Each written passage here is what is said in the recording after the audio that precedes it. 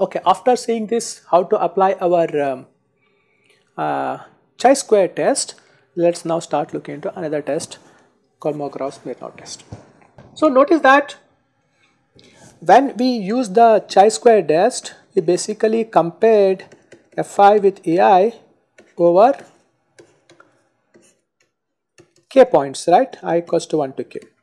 But we actually had n points.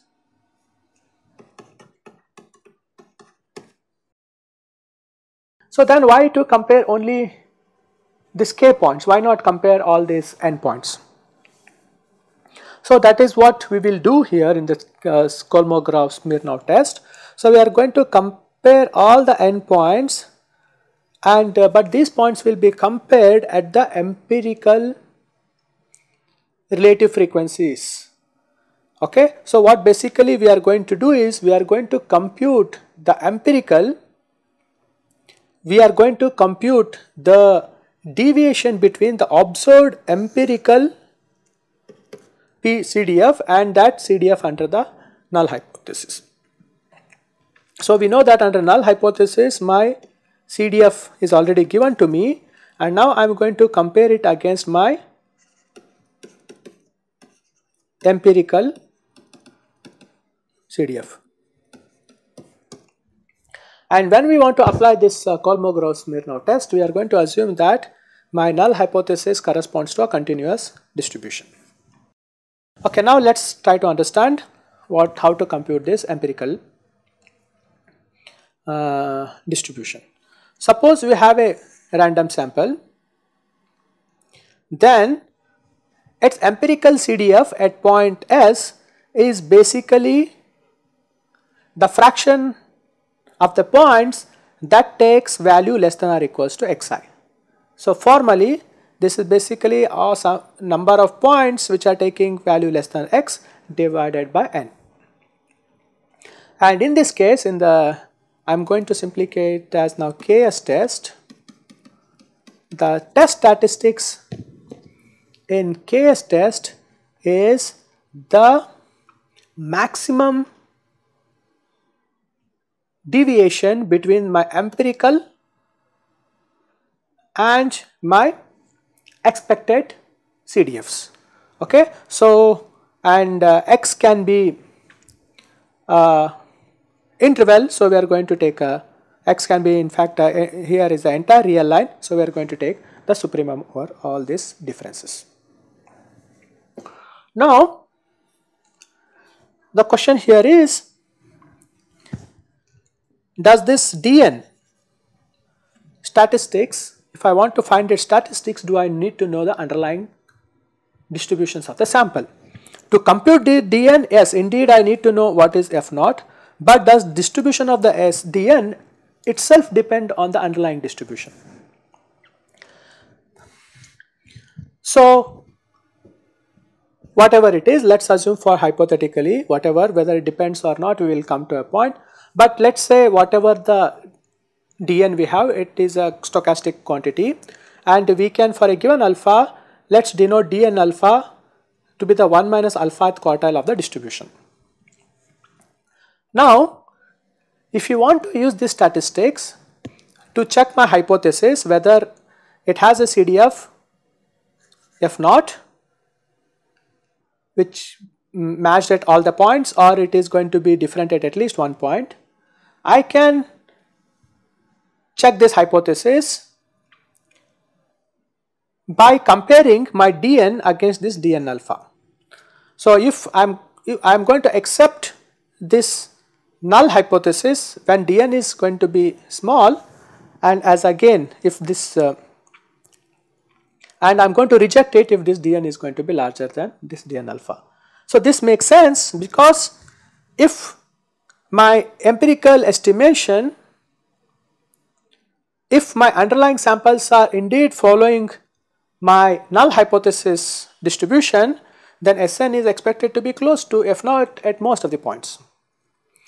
And if it is going to follow something else, it is going to be differing at least few points or at least one point, and then this dn is going to be large. So based on that intuition we can set up this Dn, but then by setting my my threshold here, which is Dn alpha, in this fashion, which is Dn alpha is the 1 minus alpha quartile, I am going to get that the probability of reject to be alpha, that is I am going to get an alpha level test. But does this, how to compute the Dn distribution? What is the distribution of Dn? What is the distribution of Dn? How is this Dn distributed? Okay, we will come to that. So before that,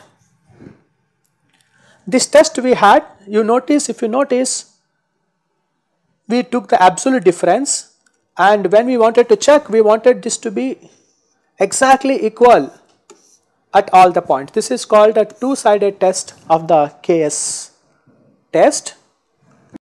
And when we do not take the absolute value, but we take the difference between Sn and F0, then we are going to define the statistics at Dn plus, and when we take the difference between F0 and Sn and take the max all value of x, then we are going to denote it as Dn minus.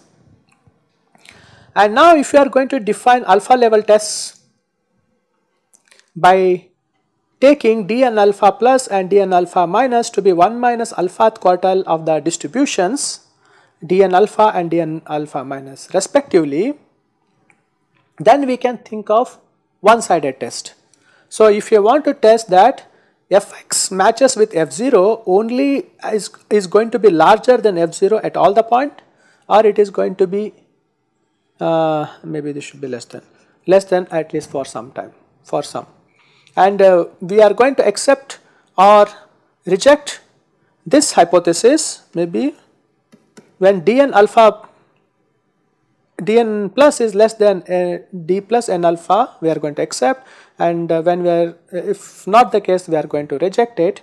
So this we can do in this case, and when we want to test the opposite of this, like whether my f of x is going to be for all x,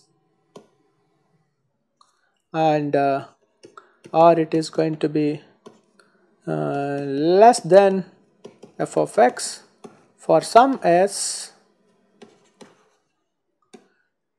we can use Dn minus now, and then I am going to accept at 0 if Dn minus is less than or equals to Dn alpha minus, and similarly otherwise, and reject otherwise.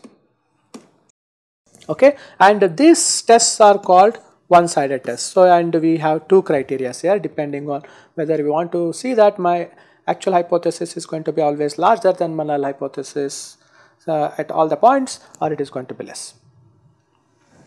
Okay, to understand now the distribution of Dn, we need to little bit revisit the properties of empirical distribution and also our order statistics. Let us say I have a random sample drawn from some underlying distribution. Now recall that we have denoted the order statistics as x of 1 under this parenthesis like this, and x of 2 and 2 under this parenthesis like this, where x1 denoted the smallest value and this quantity denoted the second smallest value like that.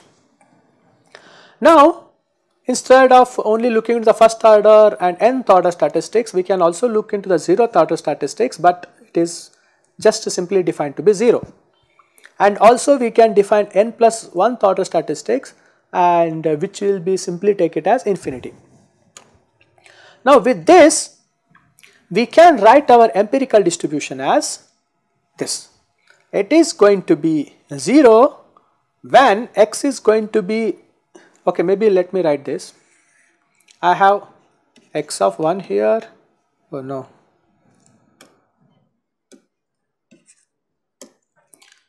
x of 1 here, x of 2 here, maybe x of 3 here, like that, and I have x of n and like this. So all this region is what this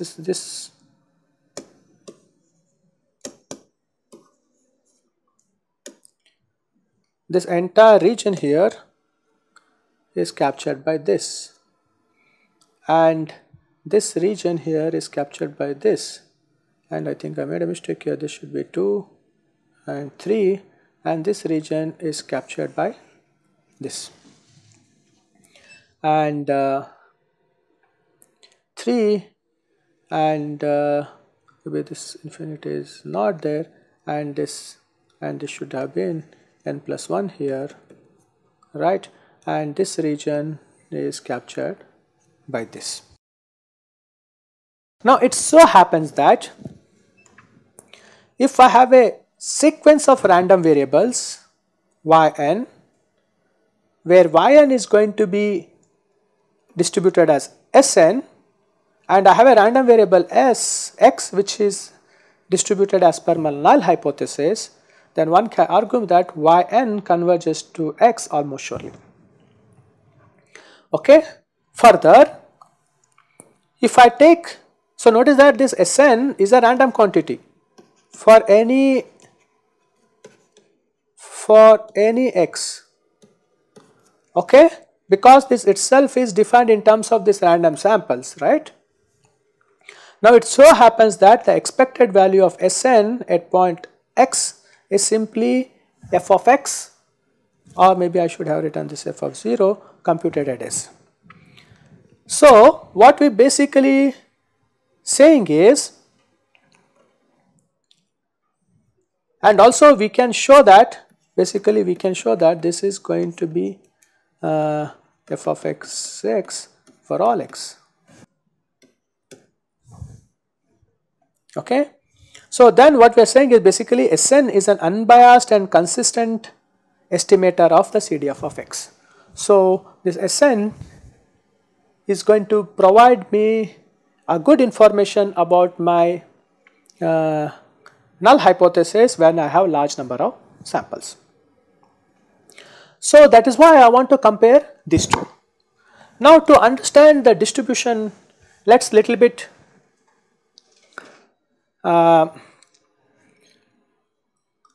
express this dn and use the properties of my order statistics. So I know that dn can be written as dn plus and dn minus, right. Now dn plus is this simply, and I can split this summation over all into max over my i's between 0 to n and also between the ranges. So maybe I think I made a mistake here. This should have been x minus. So basically I am this soup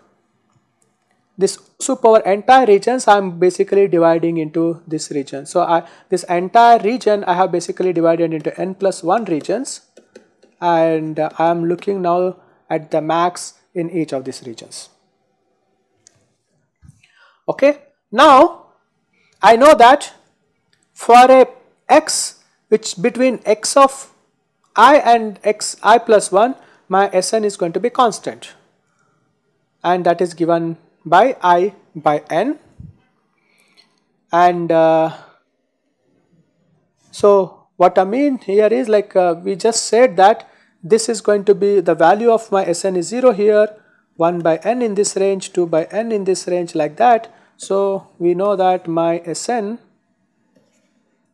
is like maybe like somewhere like it jumps like this, right, maybe wherever it is like it jumps like this by equal number of amount, and maybe like this. So this is like 1 by n, this is like 2 by n, and this is like 3 by n, wherever it is.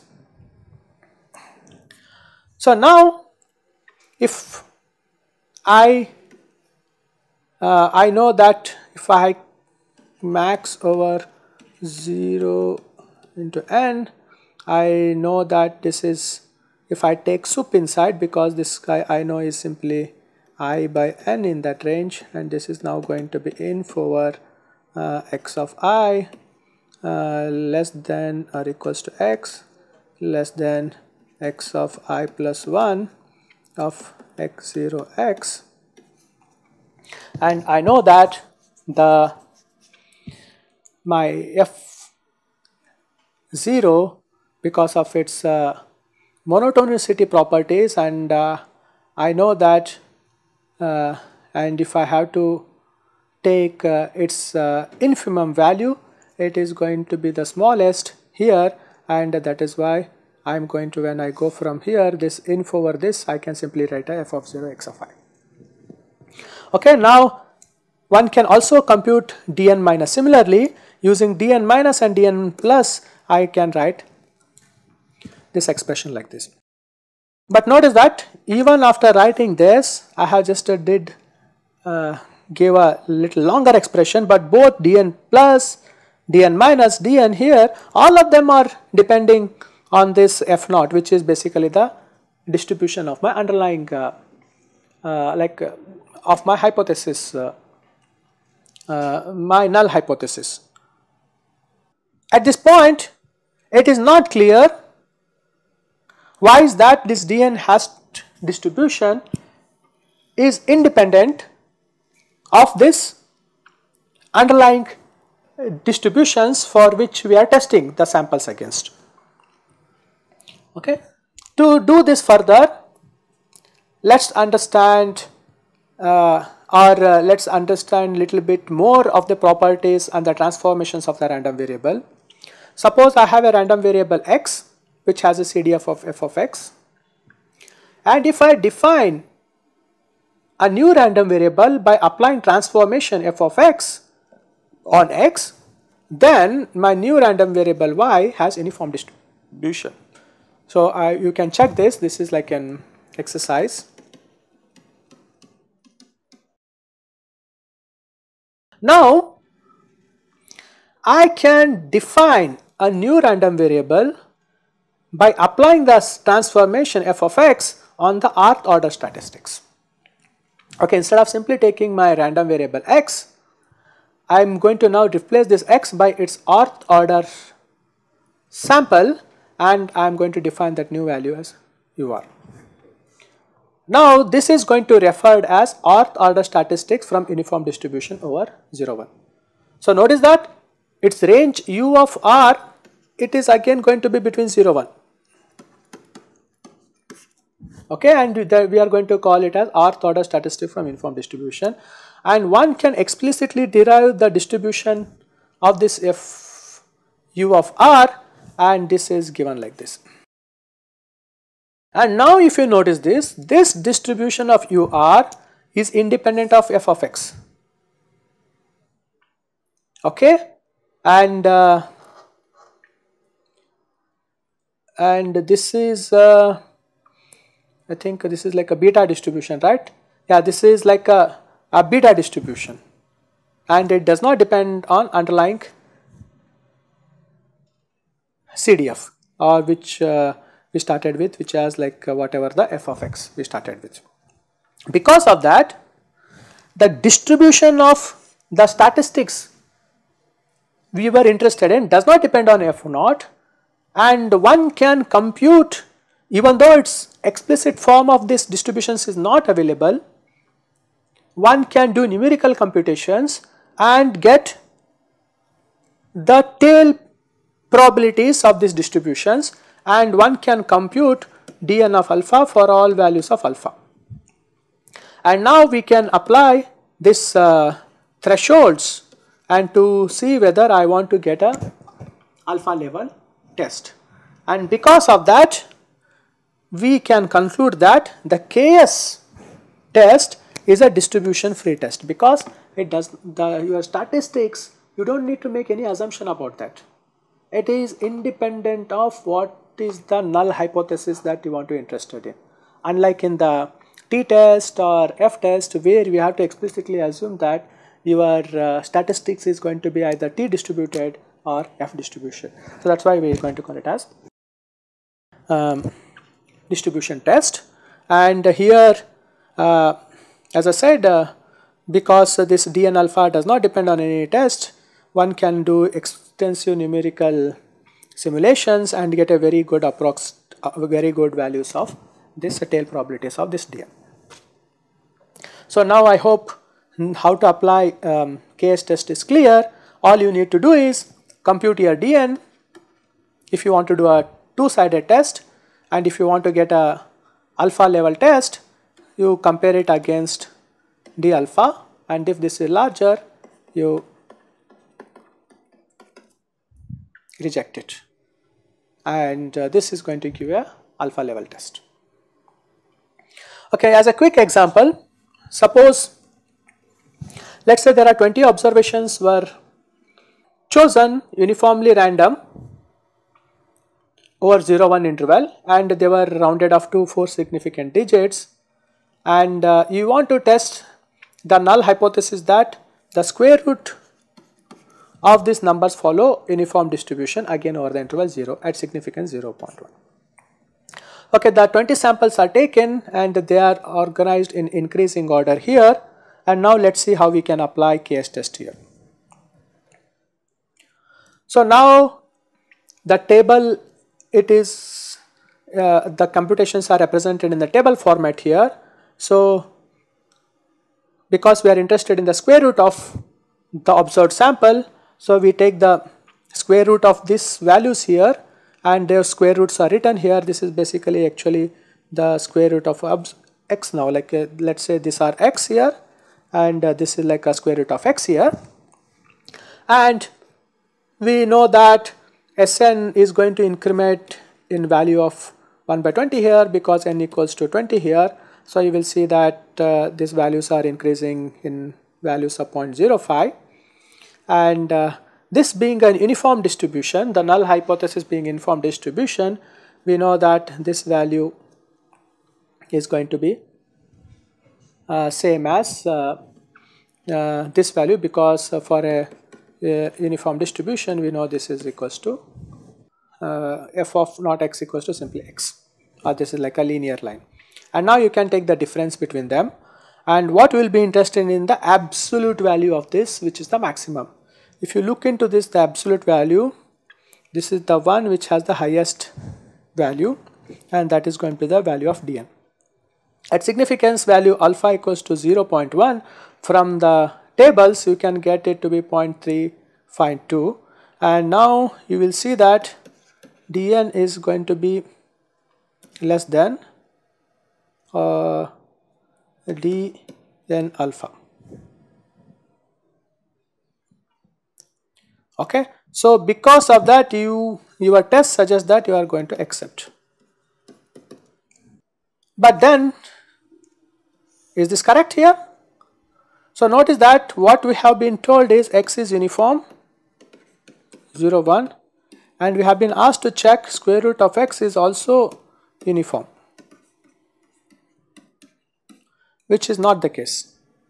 But in this case, by applying this KS test, we ended up accepting that this square root of x is also uniform distribution.